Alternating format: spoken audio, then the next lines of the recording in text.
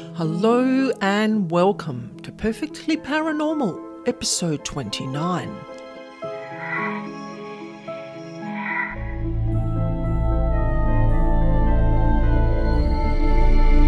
My name's Annaschmidt, and I'm here every week to share with you true paranormal encounters and information about devils, demons, and dark energy beings that no one else talks about.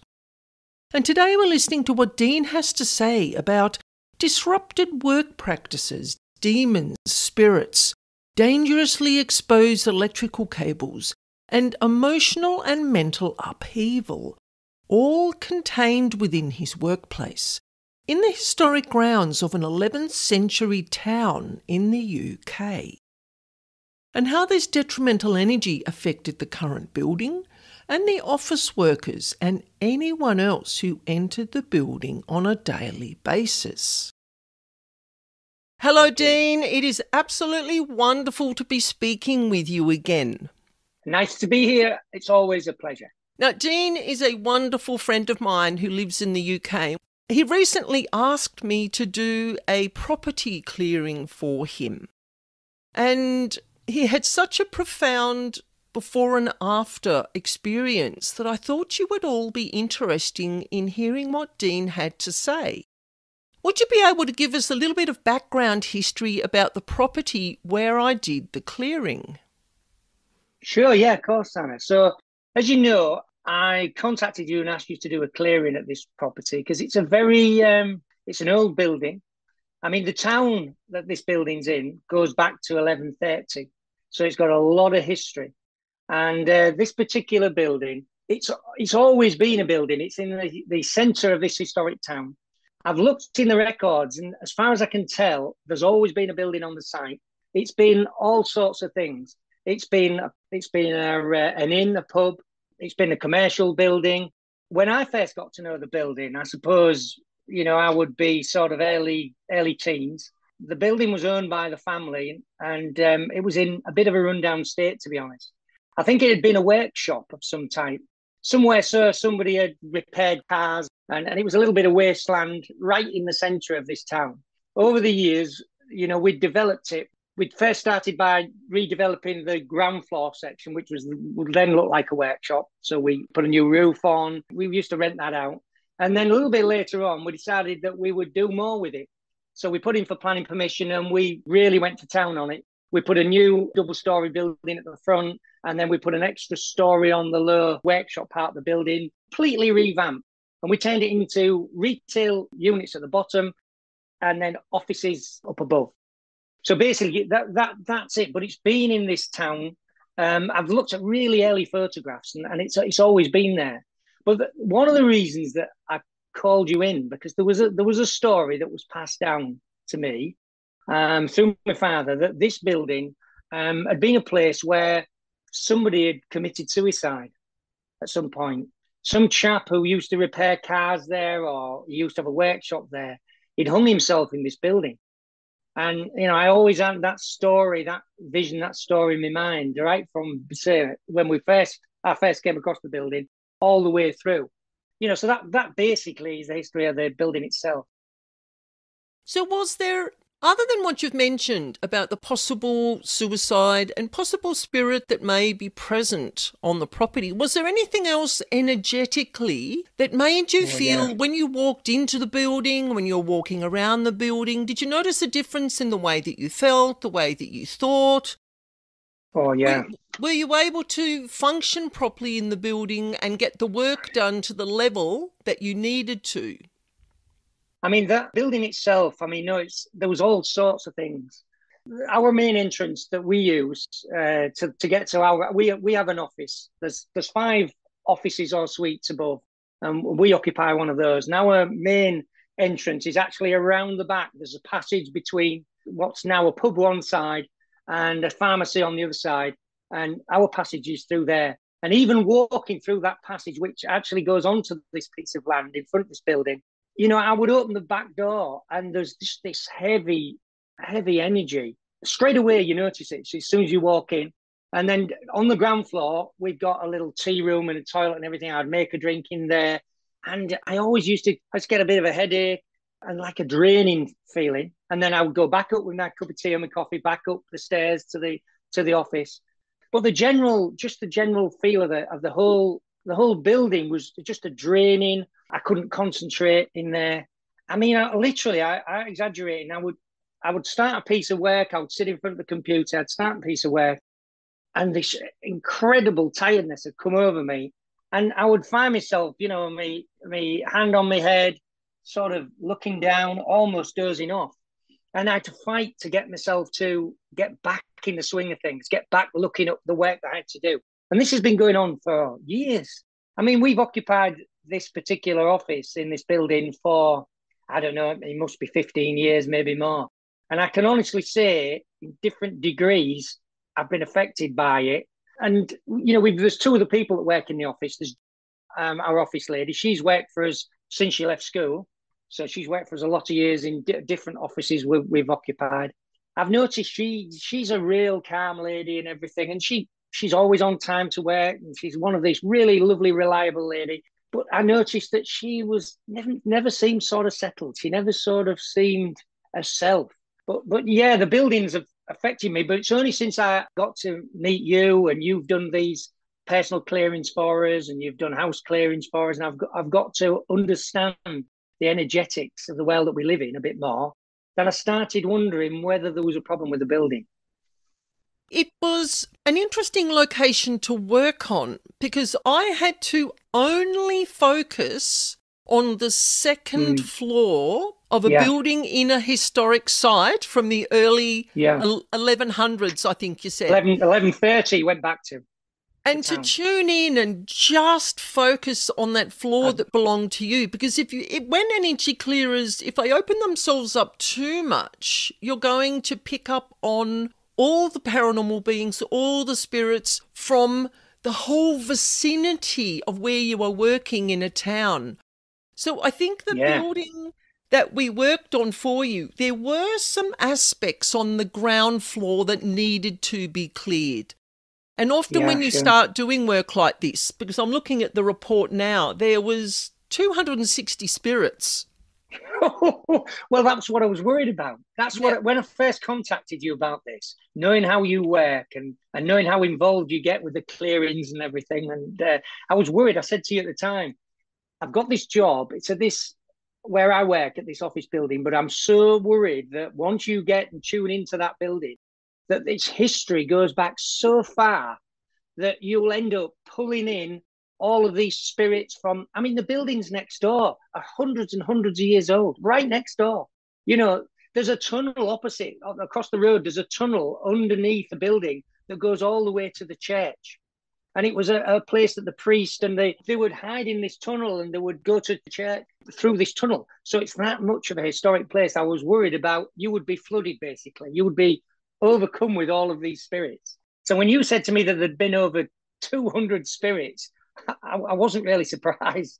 No, and that is just within that actual building is what I asked management to focus on. Because as you know, like I just mentioned, if you open yourself up too far, you're going to get thousands and thousands and thousands. Old town, lots of traditional battles and all sorts of things that went on. Yeah, definitely. Diseases, things that sweep through towns that take the lives of a lot of people. And then, of course, there are going to be spirits that will be present.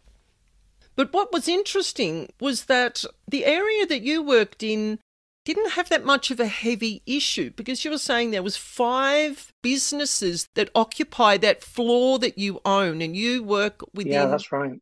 one of those areas. So area number 5 was rather interesting. There were a lot of emotions like rage, hostility, unworthy. And Dean didn't tell me what sort of businesses were occupying these other 4 areas. And I just knew by looking at the types of emotions is that it would have been a tax agents or an accountant's. Yeah, that's right. A human resource area, somewhere that's dealing with people who are upset and not happy about the tax bill. Going on. Not happy about the tax bill. Yeah, there were accountants in that office next to us. And so, yeah, I can just imagine. In fact, I've seen people with huge boxes full of receipts and things. I hear them coming down the passageway, and I look through our office window. It's like an internal corridor, and I can see them come in and they buzz the door, and you can tell by the way that they're talking and the sound and the voice, and they're not happy about something. They've got a bill to pay, and they don't think we should pay it. And so, yeah, that didn't surprise me that you got that type of emotion in that office. Sorry, I've just to say, going further down the corridor, the next door to us, we've got solicitors, and there it's mainly well, I would say they're sort of admin side of things. So they're dealing with all the day-to-day things of house conveyancing and wills and all the rest of it. And then quite often they'll come out. These people will come out into the corridor, and they'll carry on their conversations about the problem that they've got with this, that, and the other. And they're right next door to us. And then right at the end, the one furthest away, number one, we've got a physio. We've got two physios, and they're dealing with all sorts of people with injuries and back problems, mobility problems. And they're coming and going all day long, certain days of the week. It's one appointment after another. So there's quite a lot of movement of people up there. So when you said that you'd found those type of energies in there, as I say, I wasn't surprised at all. No, and the land that was under number 5 was rather interesting. There were quite a few of the very heavy demonic level energies. Now, I know I was only employed to clear the second floor of this historic building, but when energy is presenting itself to be cleared, because quite often you don't know what sort of path you are opening up when you open up these places. Yeah. You're literally, I just go in and I will work on what presents itself, because we can't control this. We simply cannot control this. As I'm working systematically through each of the 5 areas on that second floor, when I got to area 5, within the land under area 5, there was large episodes of emotions such as distress and suffering, helplessness, blame, sadness, sorrow. And what I saw in my mind was women in old clothing. Like it looked like maybe a factory, or they were dressed as in someone who would be in a workhouse, or possibly even a brothel, like in the early days. Now, the imprints that I mentioned earlier, the distress and the suffering and helplessness and so on, I dated those back to approximately 350 years ago. Blimey. So that area could have been any of those things. It could have been a factory or a workhouse or a brothel. It could have been an orphanage. But there were lots of female spirits in that area coming forth, showing themselves. And who knows, they've been there a long, long time, just waiting for someone to acknowledge them and to give them the attention that they needed. Now, the spirits that were present there, they transitioned quite easily into the afterlife, which is wonderful for them, but also wonderful for the building and the land. Because there isn't that heavy burden of all those emotional imprints, all the trauma imprints that were present, and then the spirits that were still attached to them. Because what is attracted to the spirits and the energetic build-up is, of course, the lower vibrational beings, the dark and the demonic beings, in numbers. Like there's never one of each of them. They're always in groups. Let me have a look. How many? So there were 5 demonic beings who were present in the land under Area 5 where the accountants work. And who knows whether the presence of those energy beings, the presence of the spirits, the presence of those emotional imprints didn't ramp up the behaviours and the actions possibly, and the reactions. I could see that. Yeah, I could see that. I mean, I'd love to know.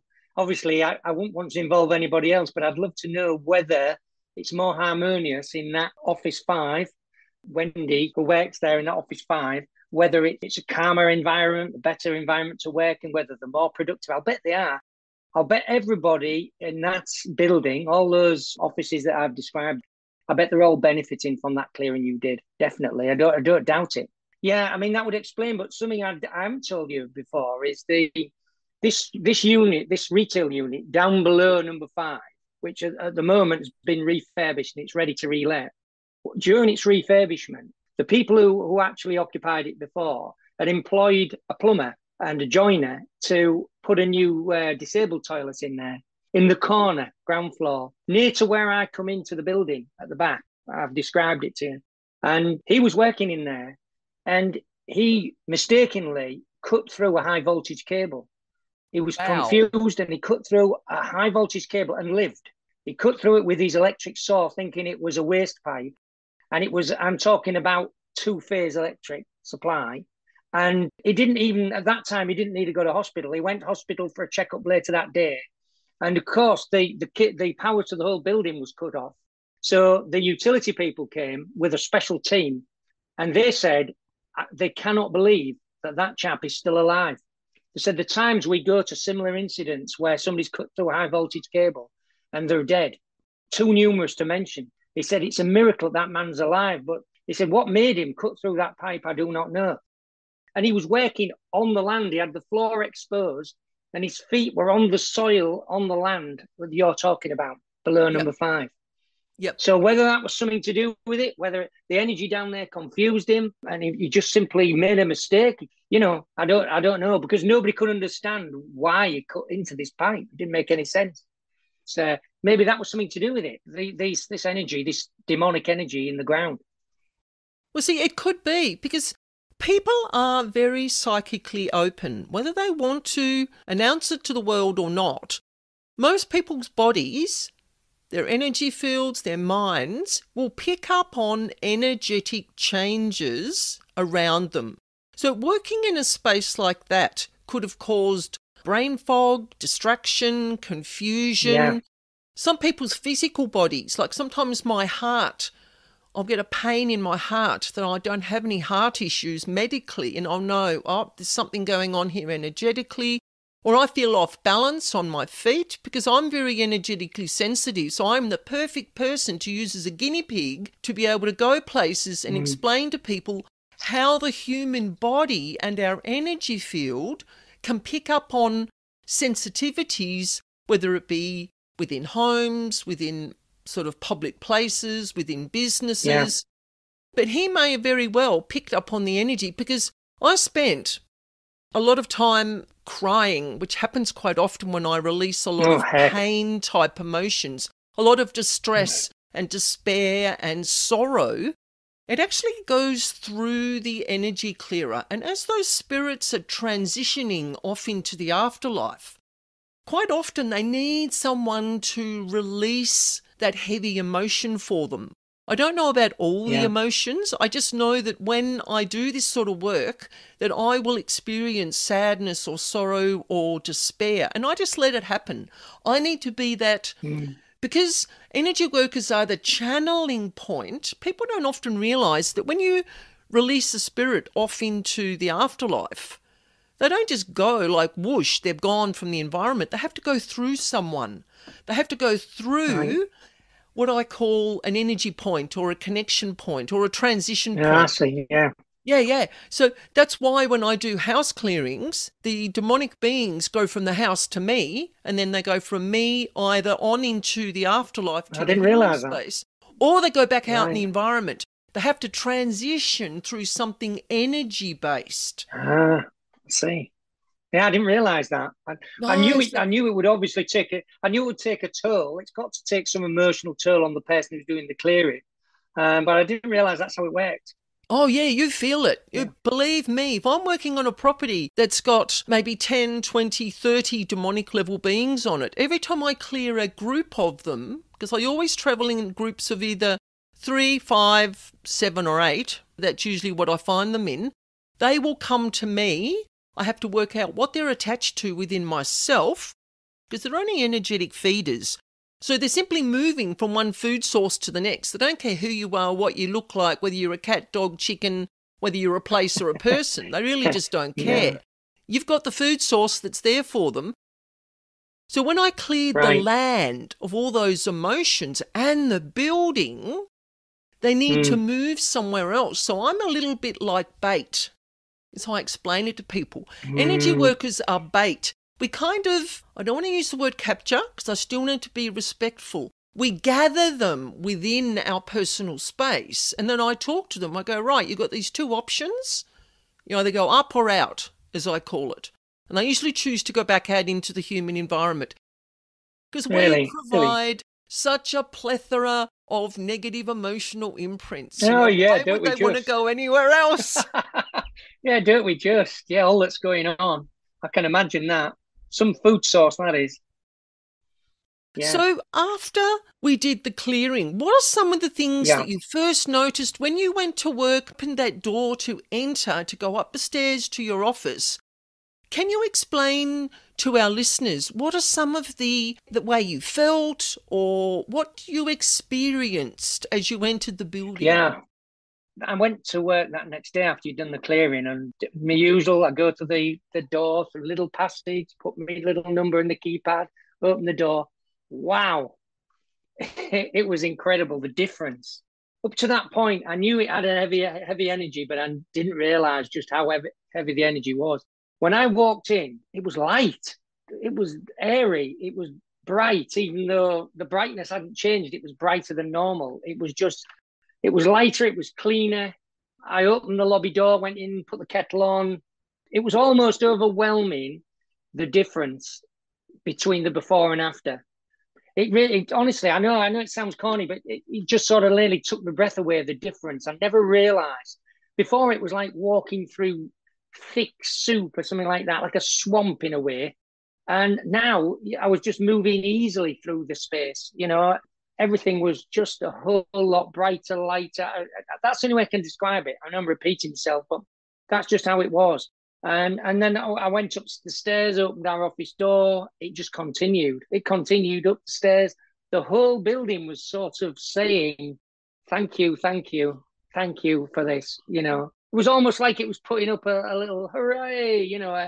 There was a gratitude feeling from the building. And I was grateful for the building for releasing all of this energy that was been causing the problem. So I thought, right, I'm going to put this to the test. I feel fantastic now. Let's fire up some work. Let's just get some work out the drawer and let's have a look. Let's see if I'm any brighter, I'm any quicker, I'm any more responsive on the phone or anything. And yeah, what a difference. Got my work out on the computer. Things were just flowing. Things flowing. And I don't mean that the amount of work was changing. And it was the same as it's always been. I just got things to do when I go in and I was speeding through them. And I was feeling alert. I didn't have that tiredness. I didn't have that dread. Usually it doesn't happen straight away when I get to work before you do the clearing. It's a gradual thing that comes on. It's sort of like you get there and you're okay, and then it gradually slows you down. And then you start getting a little bit of a headache and you think it's because I haven't drunk enough. So you go and get a glass of water. And after 2 glasses of water, you know better. But there was none of that. There was none of that.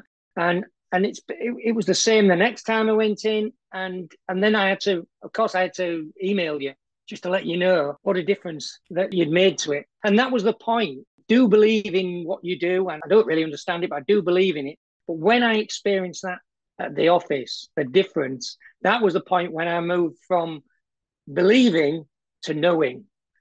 That it's as simple as that. I just know that worked and that made a massive difference. I don't understand all the nuances and all the rest of it as you're describing them, but I know that it made a huge difference. And it's continued, right to this day. Every day I go into work, I'm feeling better about it. All right, you might say, well, that might be just a psychological thing. It might be that you've had that done and you think to yourself, well, it's made a difference. No, it's physically made a difference. If somebody could have come along with me who's felt the energy before, walked alongside me and walked in on that first visit to work after the clearing, and they could have experienced it as well. It was that obvious, the difference. I haven't noticed any of that waning at all, that positivity waning, or, that good feeling that I get when I go in. And I've noticed it in our office ladies as well, I've noticed the difference in her. She's a lot happier in herself. Seems more settled I'm talking about when she's at work. She seems a lot happier in herself at work, a lot more settled and a lot chattier. And I think it's all down to the clearing that you did. Well, I know, in fact, I don't think, I know it is. It's as simple as that. The thing is, when people move into homes or they move into a new business premise, and I say this quite often on my podcast, is that you don't know what has been left behind by previous tenants. Now, you've had the building for such a long time, you know the type of energy that's been there, but we're talking historic here. Like, we're talking old land, old trauma, old pain, old bloodshed. It's been there a very, very long time. And so when they build, you know, pubs and clubs and hospitals and hotels and business premises, people don't assume that there is any energetic issues within the land. So you just become used to the way something feels. And then someone like me comes along and gives it what I call an energetic spring clean. And they're like, I don't know what you've done, but it feels totally different. I can't explain it. No. Well, I mean, I would never, even before I met you, I had this feeling that if I was ever to, you know, buy a piece of land and build something on it, or I was going to move, because we've lived in our same house previous to this one 30 odd years. So I'm not a great mover. I've only moved three times in my married life. And so we're not big movers, but I always thought that I would find somebody who would be able to clear me the property, because it seemed obvious to me, previous occupiers, events that have happened on the land, they leave something behind, and that can be detrimental to the people that come afterward. And so, you know, it just seems obvious. And, you know, it's like when I've said to you before, we go visit stately homes and old buildings in the UK with loads of them. I'm now getting, I can sense the energy now, and I can protect myself from that energy. And other people also feel this energy, but they're not aware of clearings and things like that. I can hear them talking, but it's creepy, it's cold in here. It's as we're going around these old properties, you know, looking at these historic houses. You hear people talking about it. Yeah, I mean, I would never, now, knowing what I know now, I would never move to a new office, a new house, or anything without having it cleared. Definitely not. I'm getting more and more clients thinking exactly the way that you are. They've witnessed the energetic changes. And I'm actually doing a lot of work for psychologists who can be... Really?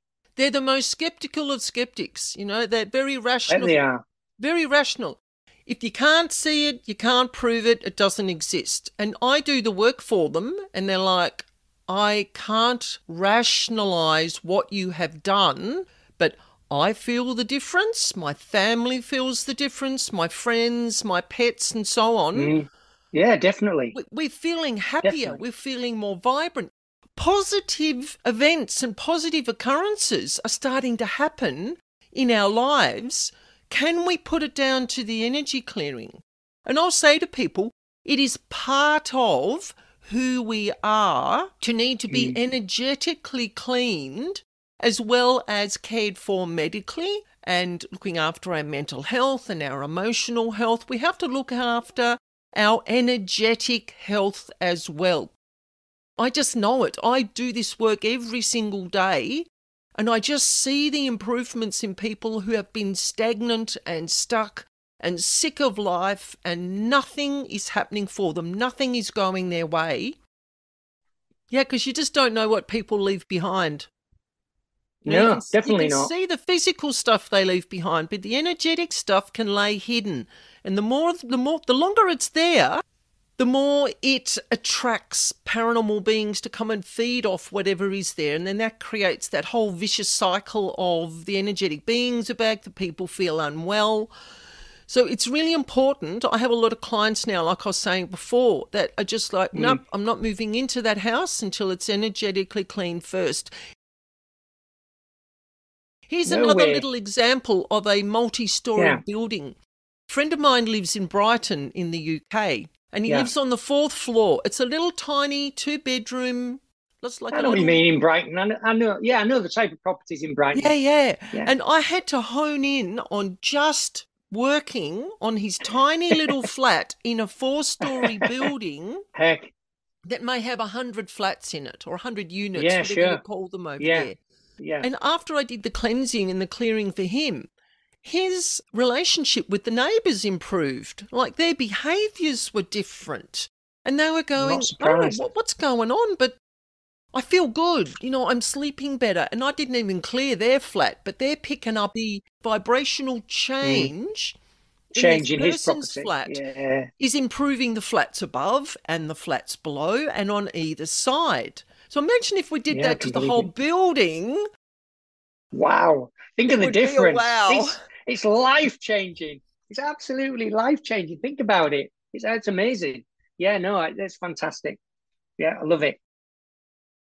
Well, Dean, I would like to say a very hearty thank you, thank you, thank you Oh, for you're coming welcome. I on enjoyed it. I've enjoyed it. to talk about your business clearing today. It's been wonderful. We always have the best chats. Well, thanks, Anna, and thanks for the clearing. Thanks for doing. I should be thanking you, not thanking me. Thanks for doing the clearing and all the clearing work that you do for me personally and for my family. We really, really appreciate you. Thank you very much. And I have great pleasure in doing the work for you. I have to say, I love what I do and I love seeing the positive changes and how it improves people's lives. Thanks again, Anna. Bye for now. Bye. So thank you for joining me today. And don't forget, if you want to share a paranormal experience just with myself, or you would like me to share one of your experiences through my podcast, please email me at spiritualbeing44@gmail.com. You can do a voice recording or you can write out your experience and I will read it exactly as you have written. So in episode 30, we're exploring the appearance of First Nation elders in my Australian house and land clearing work, why they show themselves and what they have to say. And I'll be sharing my own experiences with these wonderful spiritual healers and helpers and how I work with them and their needs in the process of clearing detrimental energetic imprints from within their land. And for information on paranormal house clearing, you can visit my website, Spiritual Being. You will find the address in the description box. And I look forward to sharing this spooky space again with you next week. And remember, life is perfectly paranormal.